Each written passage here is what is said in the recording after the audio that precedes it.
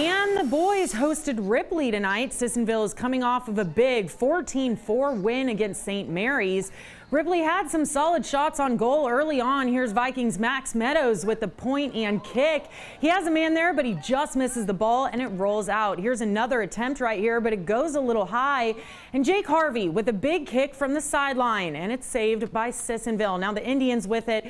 Ryan Simpson, check this out. It's a beautifully placed ball right in that top corner to score the first goal of the game and the only goal scored tonight for the Indians.